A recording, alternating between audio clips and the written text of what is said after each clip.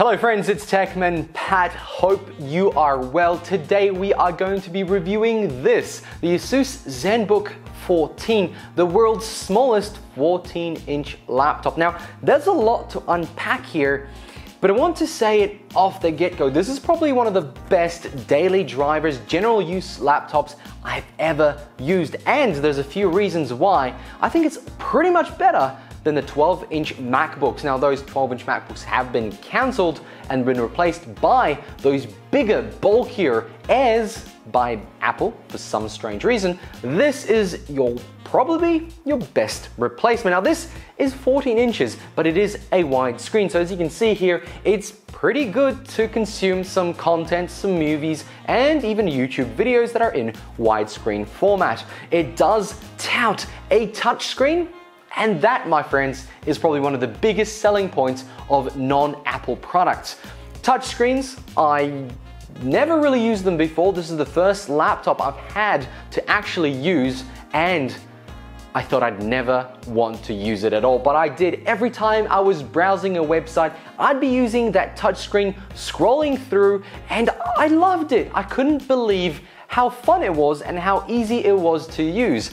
Even though the touchscreen, which we'll talk about soon, it's not a touchpad, it's a touchscreen that acts like a touchpad. Even though it was right there, it was so much easier to just chill on the couch and scroll through with the screen itself. It's 1080p with some really nice color reproduction. Movies look really nice. It's great to consume content. Now, on that note, a little bit of a negative. Sometimes when I'm trying to hit these buttons at the top, I would touch the screen and tap out into other areas of the where I was, or I'd tap into another area of a movie. You know how little scroll bars across. It was a little bit annoying, but I got used to it fairly quickly. Sometimes I didn't even remember that was a touchscreen. I touched the screen to point at something, it moved things. So remember guys, this is a touchscreen, you can touch it now. You don't have to swat away people's hands when they point at your screen. The glass here is really nice and tough, and it really makes it feel like you can actually touch it. You know, sometimes there's screens that you can't quite feel, or you might feel like you're gonna break or just poke your hand straight through.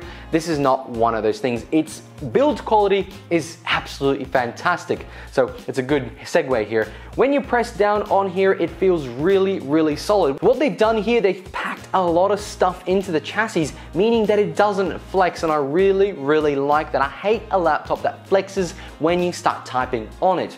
And speaking of typing, what's it like to actually write things? Well, in fact, you might have seen my NBN update video. I typed this up all on this laptop. That's what I really like to do. I like to sit down and type up a script, get all the news together on a single laptop or a keyboard that I'm reviewing to really make sense of it, to use it on a long extended period of time.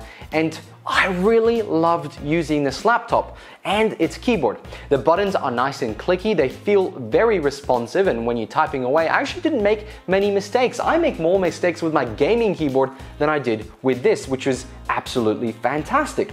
Now, one thing to note, and this is probably not really a bad thing about this, but the keyboard layout is probably not my favorite in regards to the arrows and the delete button. Now, I like my delete button to be fairly accessible, and the problem with this one, it's right next to the power off button or power on, whatever you might want to call it.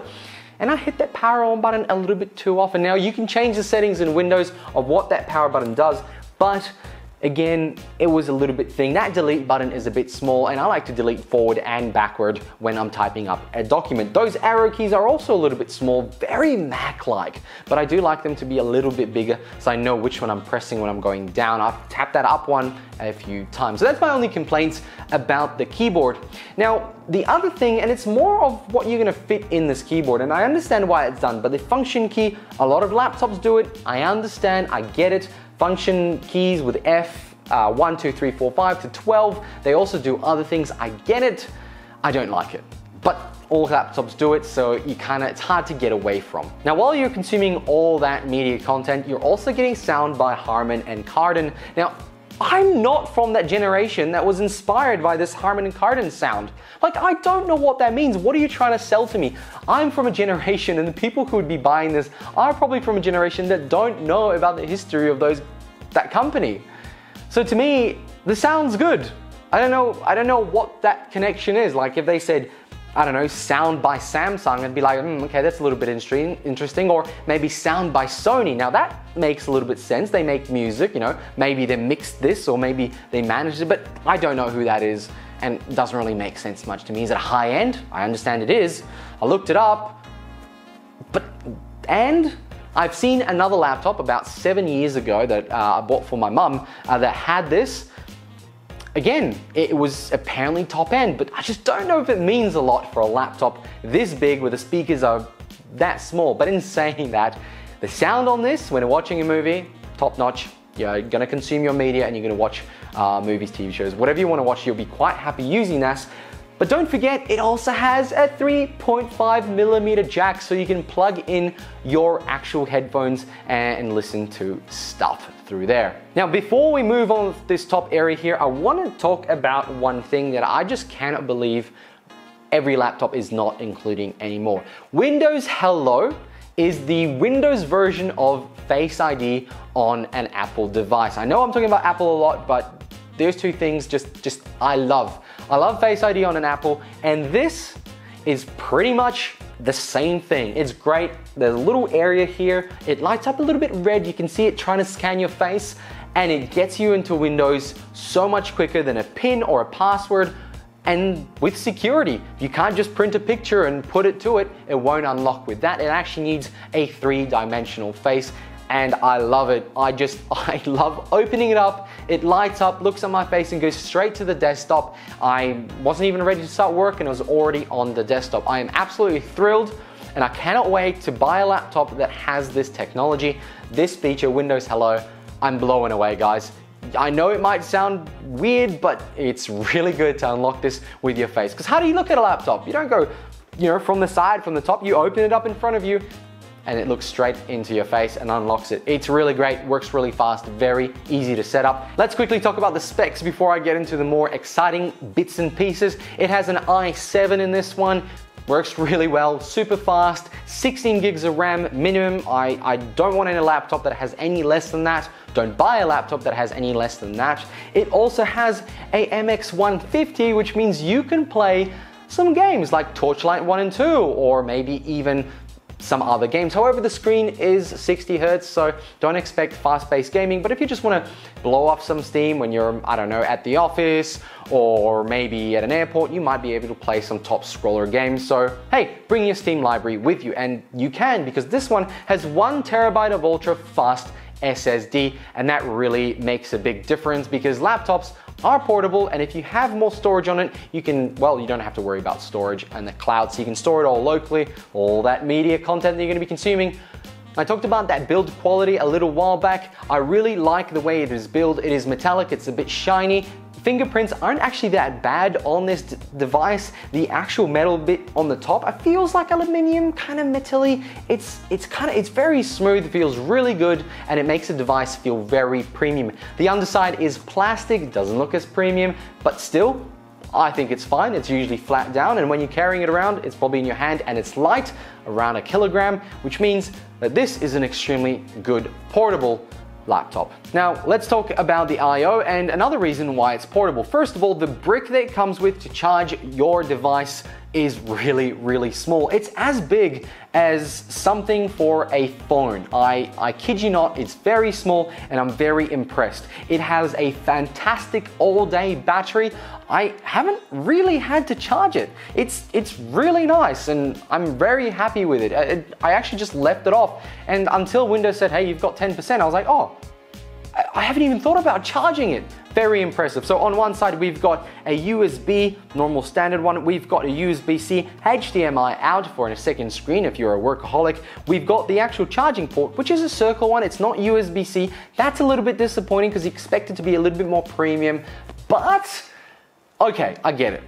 But USB-C is the future. Now we've got 2 extra little grills here for the speakers, and we've got some stickers about Windows and a cooling port. Now one thing about the cooling port is when you actually lift the screen up and open it up, it actually pushes the whole laptop up a bit, which makes it very comfortable to type on, and it also gives enough space for air to flow under here so you can have a very cool laptop. Now I mentioned this in my review of the ASUS Strix 3. ASUS has really ticked the box in regards to keeping the laptops cool and efficient. and fast, because if it overheats, it goes slow, and this does not.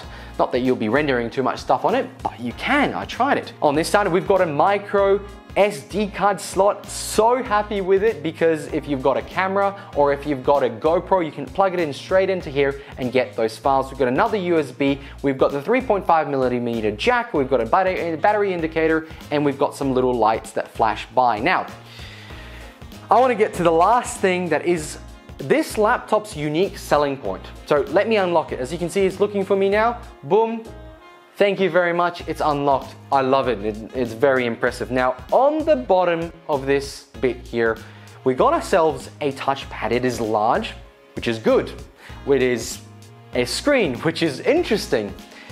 But there are a few caveats. Now, first of all, it acts like a second screen to this. You've got a 1080p screen and you've got another screen over here. So if you're mousing down, you can actually pull down some of your windows into there and you can view them on here. Now, the thing is, it's not like you're going to be browsing through anything here. Like if you drag, let's say, Reddit down into here, you can't really read it. It's too small. So for me, it's more of a vanity item. I put my TechmanPat logo on the back. It looks really cool, but I couldn't figure out how to hide these really weird shortcuts. Like, these shortcuts had nothing to do with productivity that I want to do, and I couldn't seem to get rid of them. They're weird. Oh, that's all I have to say. The other thing is if you're a right-handed person, you might tap with your thumb to do the click. So you move around with your four fingers, but you tap with the thumb. Now, exactly where the thumb is where you enable and disable this touchpad, and that's frustrating. Now, again, I couldn't figure out how to get it to switch. There's a bunch of settings in here, but I don't know, I spent 15 minutes on it and I was like, nah, don't bother. I'm not gonna try and use it too much. But if you get past those things and you get rid of that stuff on top, maybe there'll be some hacks or things to remove it. I think this is one of the best touchpads you can have. It's really cool to put a nice little image. It's like putting your own unique creativity or your own unique personality on it and making it feel a little bit nicer. I really like it. That's what I would use it for. I wouldn't use it to play a video, because why? I've got a beautiful screen up here. I wouldn't read anything on it, no. But what I can do is use it as a number pad, which works really well. I can use it to maybe use it as a calculator, which worked really well too. So there's a couple of uses for it as a second screen, but I think reading or pulling down tabs into it is not really the use case for it. So what I see from it is there's this extra little screen.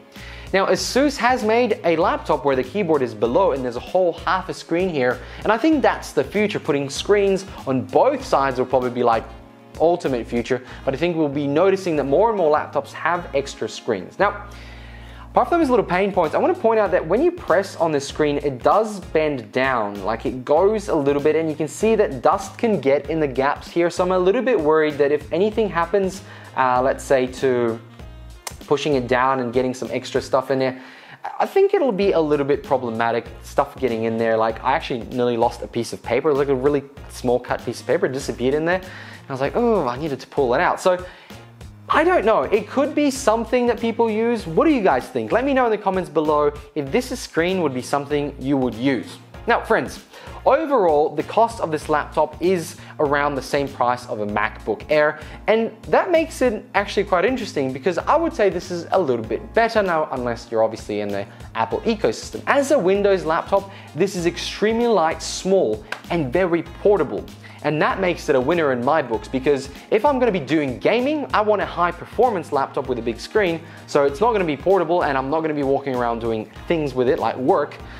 You can, but I want it to be easy, because I don't want to struggle when I'm going somewhere for work or traveling for work. But this you can take to meetings, it'll look smooth, stylish, and you won't be embarrassed when you open up that ASUS ROG logo. Boom.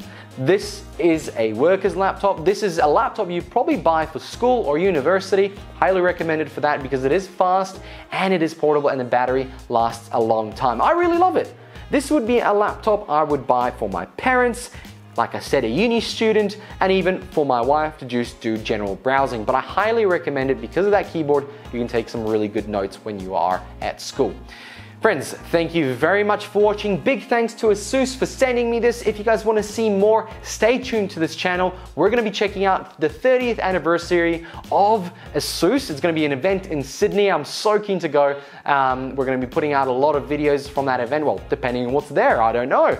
And we'll be putting them on this channel. So if you're keen to see that, make sure you're subscribed. Make sure you throw the like button and let me know in the comments what you think about a laptop like this. Should I be checking out more laptops from ASUS? But in fact, I've got a laptop coming from HP. So there's a bit of competition for you guys. We'll see what that comes out like, and I'll catch you guys in another video. Thank you very much for watching. Bye.